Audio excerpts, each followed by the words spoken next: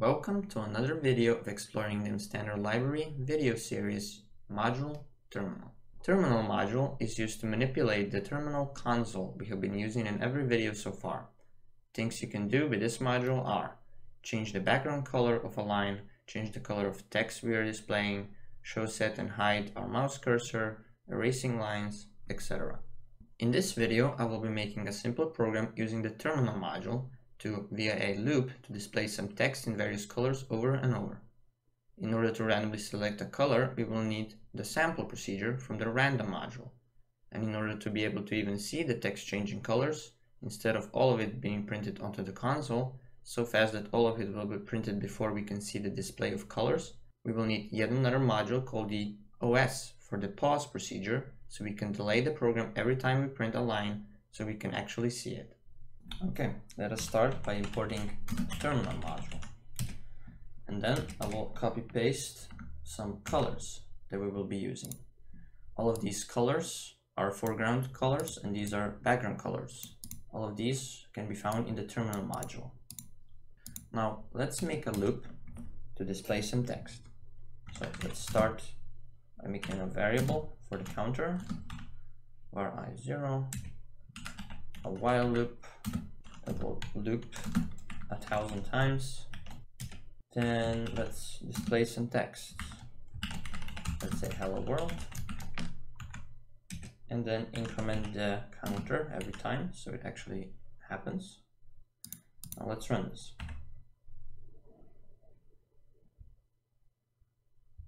It displayed all the text at once. In order to be able to see the text being displayed over here into the terminal, we will need the sleep procedure from the OS module. So let's import OS. And then we can use the sleep procedure. Its argument is sleep for a specific amount of milliseconds. So let's say 100. And now let's run the program. Here we go, it's displaying the text slowly. Now let's change the background and foreground color of the text we're going to be displaying. So let's separate this first. Tab, set foreground color.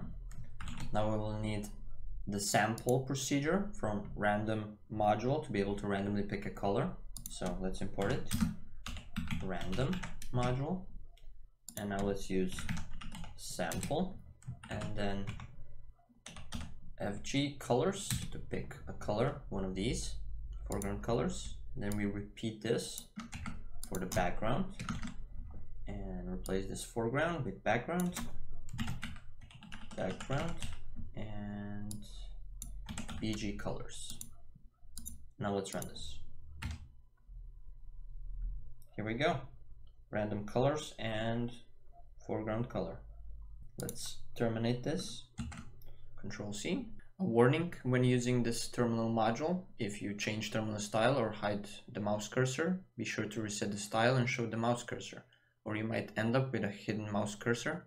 To do this, use the following snippet of code after any kind of change of style or hiding the mouse cursor. So system dot add create procedure, reset attributes for the style, and then show cursor procedure.